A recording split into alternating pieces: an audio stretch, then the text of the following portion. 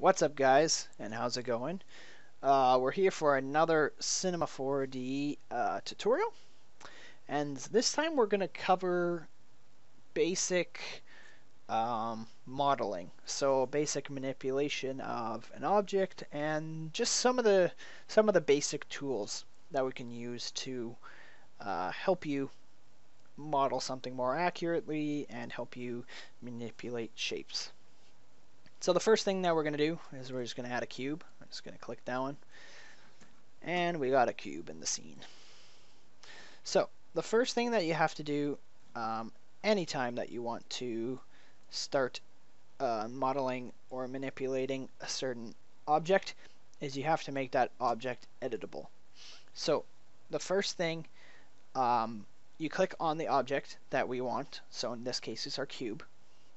And we come over here to the left side, and this top button here with the two spheres, we're going to go ahead and click that. And what that's going to do is that's going to let us manipulate our object now.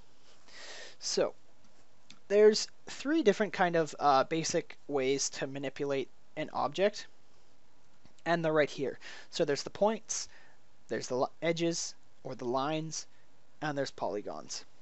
So if we click points, you can see it highlights the corners with these little dots here.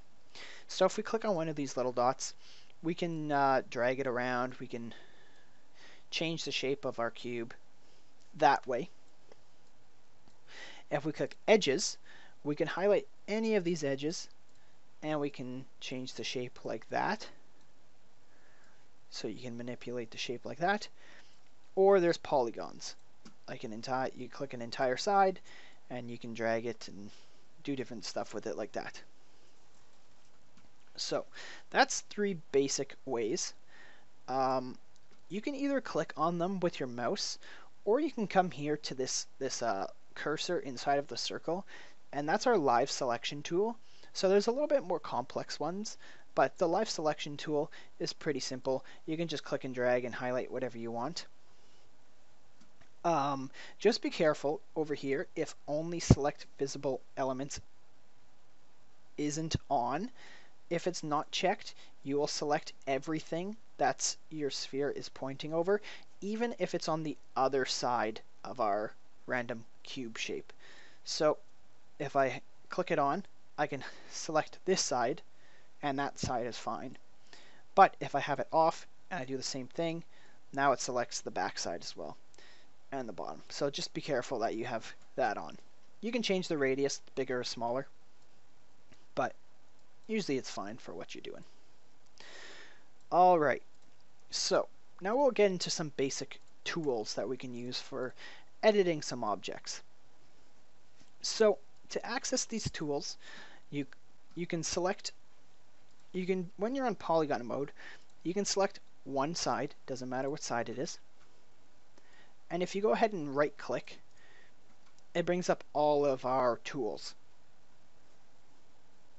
So the basics ones that we're going to be using are in this area here: the bevel, the extrude, the inner extrude, the matrix extrude, and then we can use line cut for polygon manipulation. So if I go ahead and I click bevel, what it's going to do is exactly like this little picture here shows. It's going to extrude it out and it's going to make it smaller. So if I go ahead and click and drag my mouse, you can see it extrudes it outwards and inwards at the same time. So that's what our bevel does, and you can do multiple steps. You can actually do it backwards too, so if you do like a negative one, you can put it back into our cube. If I go ahead and right click again, there's the classic extrude, which is exactly like any other one. It just extrudes straight outwards. It doesn't make it smaller, doesn't make it bigger, just extrudes that polygon. So the next tool that we have here is inner extrude. So what this one does is it doesn't extrude inwards. What it does is it makes the polygon smaller, kind of like what the picture beside the cursor shows you. So if I click and drag, it just shrinks the cursor. It doesn't push it in or out. It just shrinks it. And the last one here is matrix extrude. just extrudes it in this crazy little curved trunk like thing. I don't really know what you would use that for, but it's there. So that's a few of those. Now let's say I wanted to, I'll come to this side here. Let's say I wanted to make this into 2 polygons, but I didn't know how. So what I'm going to do is I'm going to highlight the polygon that I want to change the shape or change the number of polygons. And if I right click and I go line cut, this is going to let us make an extra line like you can see in all of these other ones by simply just clicking on one point and then clicking on another point. And you can see now we have 2 separate polygons. One there, one there.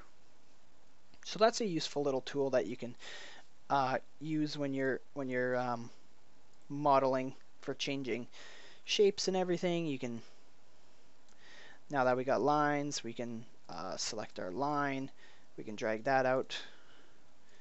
You know, just for whatever reason, if you're ever looking for that, you can just cut lines into certain polygons. The next thing that I'm going to show you guys is the weld option. So pretty much the weld option works with points. So if I go ahead and I switch to our point tool, and I select this point and this point down here, and I right click and I go to weld. So what this option does is it welds this point with this point, and it creates one point. So I can either weld it to the bottom, to the top, or to the middle. Wherever this white little circle goes, that's where it's going to weld to. So let's say I want to do it in the middle. I just click in the middle and it welds those 2 points together, making one single point that I can now move around and manipulate with my move tool. So that's kind of cool.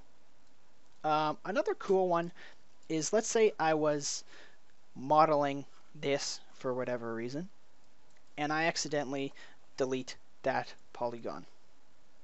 Now I have this big hole in my object, and for whatever reason I couldn't undo, I couldn't get this back, and I don't know what I did to get rid of it. So there's a simple and useful tool in Cinema 4D that lets you fill this right up. So if we right click, we go close polygon hole, and we just hover over the area. It'll highlight the area that it wants to cover, and you just click it, and boom, our polygon hole is closed. So that's perfect. There's the create point option that you can click on the line. If you have the line tool selected, you can create points on the line specifically. Or if you have the polygon tool selected, you can create points in the center of different polygons in case you needed to for whatever reason, like so.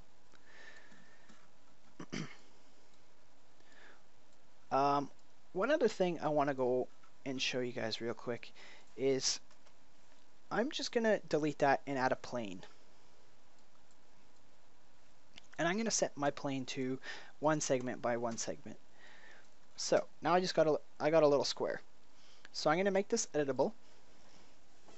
And this method is useful for modeling objects.